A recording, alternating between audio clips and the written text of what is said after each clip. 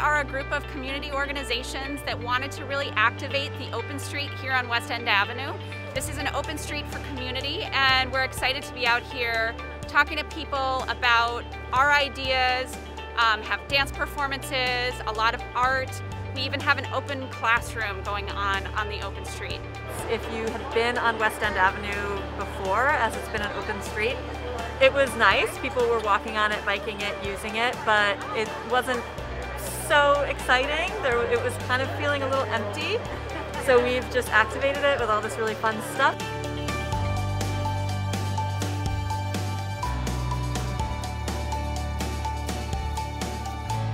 It's really important to have public green spaces on every block, in every neighborhood, in every community for the quality of life and also for the health and wellness of all the people that live around the neighborhood.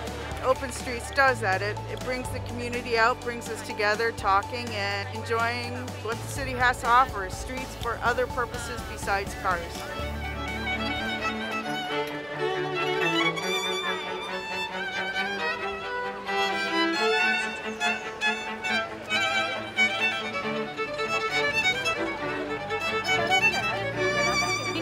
Places where we can meet our neighbors and where we can form community, and we need to completely reimagine our streetscape so that it's a place that people will want to come to and where we can gather, where we can have performance, and where we can celebrate with culture and all of the things that make this city really great. We're in a pandemic right now, and the mayor just delayed school again. We're afraid that it's not safe to go into our classrooms and be crowded inside.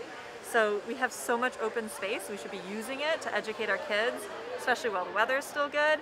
I've heard kids come over and say, oh my gosh, there's a bench, there's trees, there's green, there's grass over here, let's go color on the grass. If they're learning outdoors, they're getting fresh air, it's a safer environment, it promotes better attention spans, and they'll be able to learn a lot more if they're out in an outdoor space.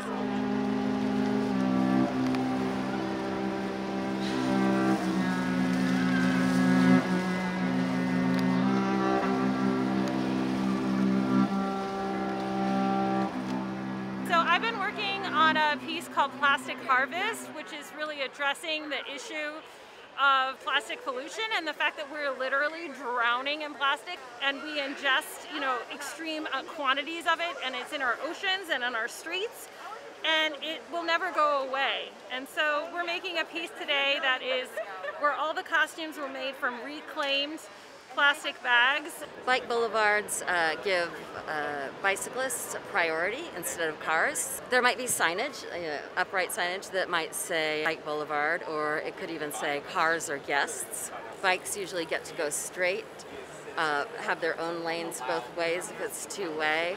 Cars have to usually snake around, lowering speed and lowering volume of cars to do traffic calming. It could be anything from barriers like these to bollards to paint on the ground or even to chicanes. We should be trying anything that incentivizes people to ride bikes and try a climate-friendly form of transportation.